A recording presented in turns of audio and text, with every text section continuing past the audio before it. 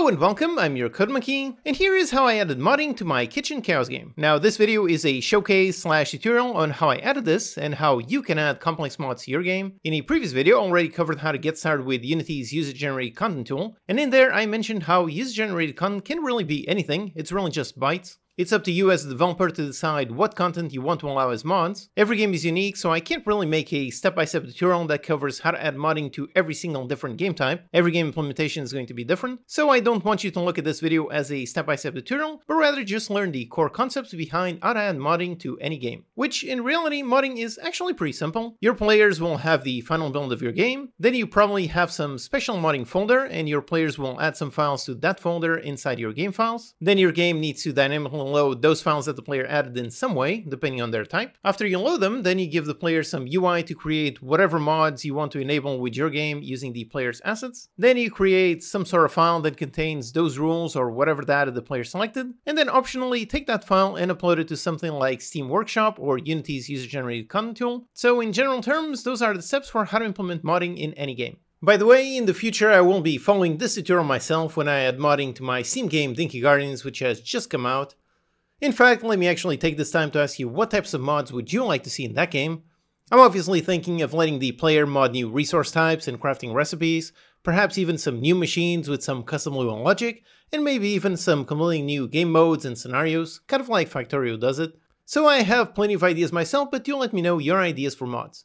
So as a demo, here I have my game Kitchen Chaos. This game was fully built from scratch in my free complete course, and then I also expanded it into multiplayer in the second course. Now this game is all about controlling a character and cooking some food. Some customer requests come in and the player needs to prepare the food and cook it in various ways to match a final recipe. So basically the game is all about recipes and objects. Here is the recipe SO scriptable object, which was made from scratch in the complete course. As you can see, it really just has a list of kitchen object SO, and then the kitchen object SO, this is the type for every individual kitchen object type. So every ingredient, all of that is made up of this. And in turn, this one contains a prefab, so a transform for the prefab that is instantiated. This is what contains the 3D mesh. Then it has a simple sprite icon, and finally string for the object name. So as a developer, I decided that this is what I want to make moddable. I want players to be able to create new kitchen objects. So here in my demo, I've got a bunch of completely new kitchen objects that I created as simple mods. For example, this one over here, this one is a battery. It doesn't really make sense in the context of this game, but it's a great example of how after you build the tools, then your players can mod anything they want. It doesn't have to match the actual game itself. So I've got a container counter which has my moddable item, and I can interact with it and pick it up just like I can pick up any of the built-in items. Here you can see how this is a working kitchen object. And importantly, the mod includes the battery, over here the 3D mesh, it includes the texture, it includes a 2D icon, and the name itself. All of that data, all of that was added by a player, so none of this was included in the original game build. Then I also created a recipe with that custom kitchen object. So for example, one of the customers is requesting a recipe with a battery, so I just pick up a plate, I put the battery on the plate, and yep, there it is. Again, a completely custom object, and I can deliver it, and yep, success, everything worked perfectly. So here we can see a custom mod, so a player created object, and all of it is working on top of the game that I built, following all the rules. Then here is the super basic in-game UI for how to actually create a mod. I basically just created a special folder and I called it mods input. Now in the original build of the game, this folder would have been completely empty. And then I, as a player, I created all of these assets and I dumped them inside this folder. You can see over here I've got some mesh files, some OBJ,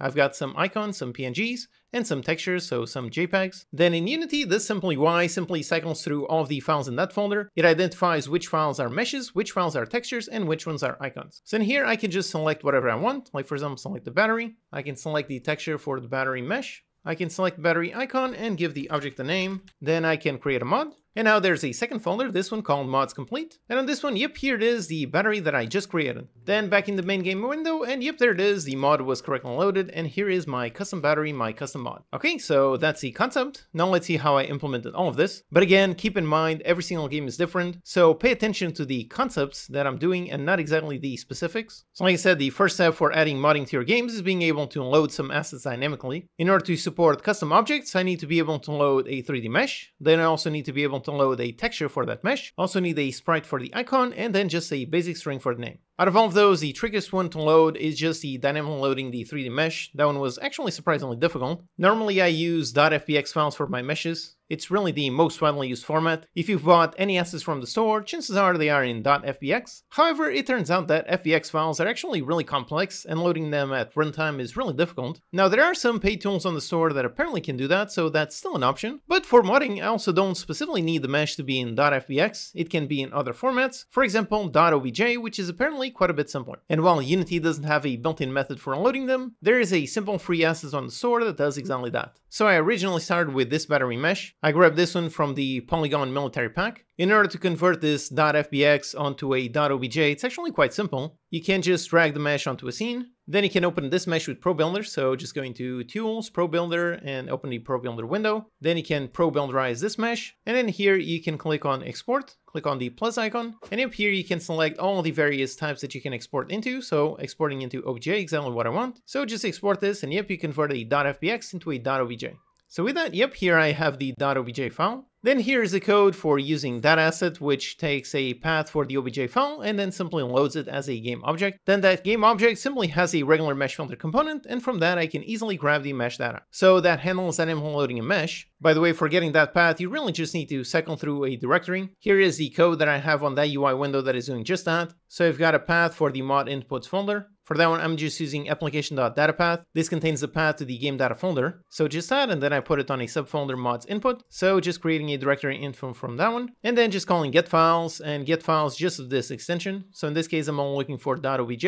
That returns a file info array, and then inside this file info, you've got two things. You've got the name, which is just the name of the file, and then you've got the full name, which contains the full path to that object. The full path is what you use over here on the OBJ loader. Okay, so like I said, that handles dynamically loading the mesh. Then for dynamically loading a texture, that one is actually super easy. Unity already has a built-in method for doing just that. Here is some simple code. So basically just get the path to the actual texture, then just use file.readAllBytes in order to read all the bytes of that file and load it onto a byte array. Then with that, you can create a brand new texture 2D, make it a completely empty texture, and then just call texture2d.loadImage and pass in the byte array. And yep, that will load this texture and load it onto this texture 2D image. Then you can use this texture in a material that we can apply to the previous mesh. Okay, so the next data that we need is a sprite. This one is also super easy. Once again, we just get the path and we read the bytes from that path. Then we load an image onto a texture 2D, so exactly the same as previously. Then we just use sprite.create in order to basically convert this icon texture into an actual icon sprite. And finally, the string for the object name. This one doesn't really require anything special, so I just used a regular TextMesh Pro input field component and just grab the text. So with all of that, we can easily grab all of the data that we need. We can dynamically load all of it based on whatever the player drops in that mod's input folder. And then I opted to put all that data, all the mod data, in a single mod file. Now you don't have to do this. This step is optional. If you want, you can keep the mesh and the textures and whatever objects you have. You can keep all of them as separate files. But to make things easier, I just merge them all into a single file. Now I'm going to show the code, but if you want to learn about this process of saving multiple pieces of data in a single file, if you want to see that in more detail, I cover that in the save file screenshot video. So here I have my savemod function. As you can see, it takes various paths as parameters. So a path to the mesh object,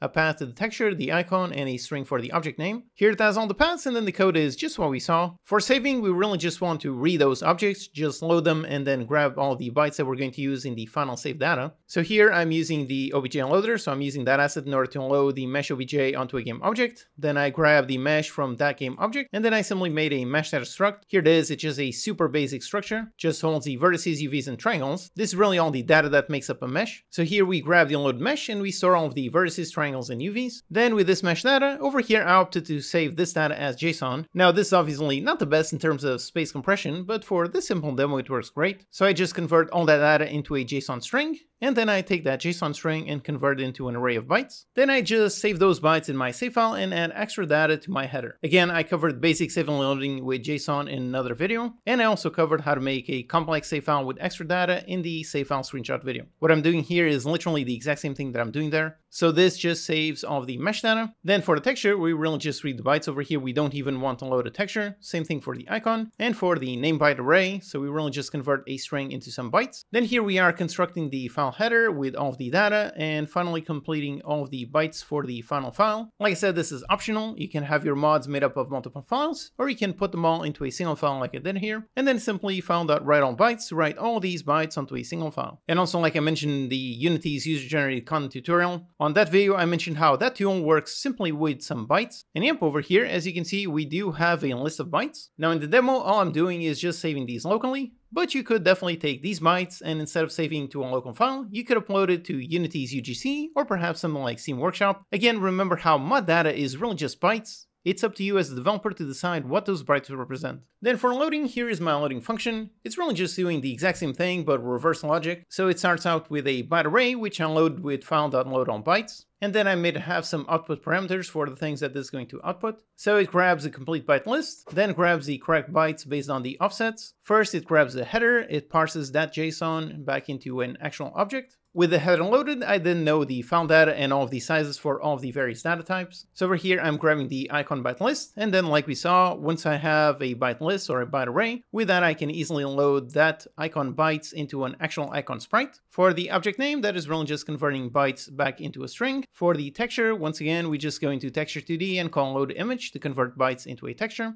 And finally, for the mesh data, like I said, I opted to store this as a simple JSON file. So I just grab that JSON data and construct the brand new mesh using the vertices, triangles, and UVs. And yep, with all that, this load function, this one loads all the objects on a given byte array. It loads all of that and outputs all the saved data that was saved in the mod file. Then with that data, here is a simple function for creating a kitchen object SO. Over here, I've got all of the parameters that I need in order to turn that data into a kitchen object SO. Here, it just duplicates a default material and then sets the base map texture. Then instantiates a debug prefab, it gives it a name, it goes into the mesh filter and assigns the mesh that we just loaded, it goes into the mesh render and assigns the material, then uses scriptable object, create instance of type kitchen object SO in order to create a brand new scriptable object, and just fills in the data for that scriptable object, so the object name, the prefab, and the sprite. And then goes into the prefab and tells it, okay, now you belong to this kitchen object SO. So finally, with all of this, we end up with a mod kitchen object SO. For unloading all the mods, like we saw, I'm here going through the entire mods complete folder, cycling through all the mods in that folder, then I'm going to load all of those, create a kitchen object SO for all of those, and then just for testing here, I've got some nice code.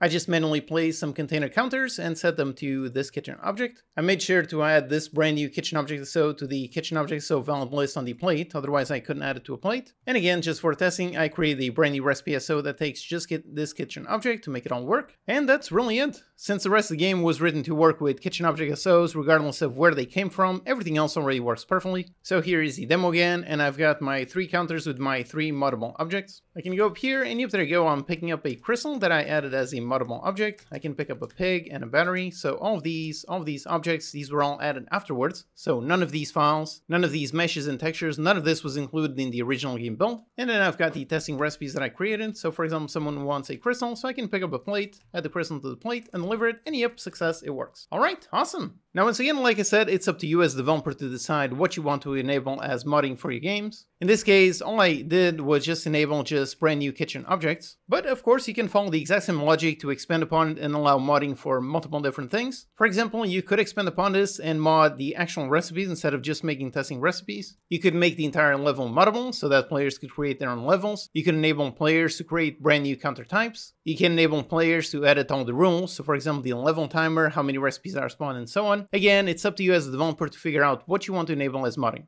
Alright, so to recap, to add modding to your game, every game will be unique, so these are the general steps you need to follow. Your players will have the final build of your game. Then you probably have some special modding folder where your players can add some files. Then your game needs to dynamically load those files in some way, depending on their type. After you load them, then you need to give the players some UI to create whatever mods you want to enable for your game. Then you can create some file that contains those rules or whatever that the player select for the mod. And then optionally, you can take that file and upload it to something like Steam Workshop or Unity's user-generated content tool. So in general terms, those are the steps for how to implement modding to any game. Now, if you want to learn how this game was built from scratch, check out my 2 free complete courses. First on making the game in single player and then multiplayer. And also for uploading your mods, check out Unity's user-generated content tool. Then check out my new game and let me know what type of mod support you'd like me to add in a future update. Alright, hope that's useful. Check out these videos to learn some more. Thanks to these awesome Patreon supporters for making these videos possible. Thank you for watching, and I'll see you next time.